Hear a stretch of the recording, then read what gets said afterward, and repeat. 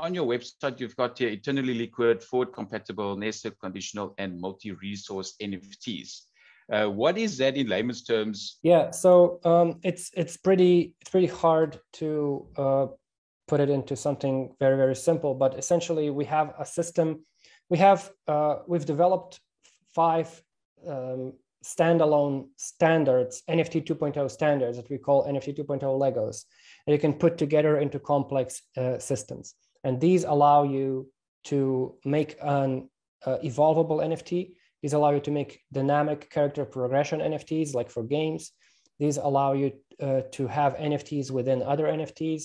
And these allow you to continually add value to an NFT. So right now, like on a really simple example, in Ethereum or any other ecosystem right now, if you have a collection of 10,000 elephant NFTs and 4 of them have a red hat, the rarity of the red hatted elephant is 4 in 10,000. And that's it. That's the end of the story.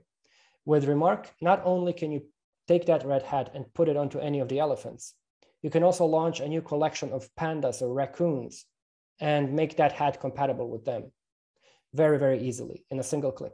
And this makes the rarity of the red hat no longer 4 in 10,000. It makes it 4 in 20,000 or 30,000 or however many other things it's compatible with. And so you have this concept of dynamic rarity applied to NFTs that are cross-collection compatible. So we've solved the global creator economy problem where everybody can contribute to everything. And this is also what makes decentralized metaverses possible.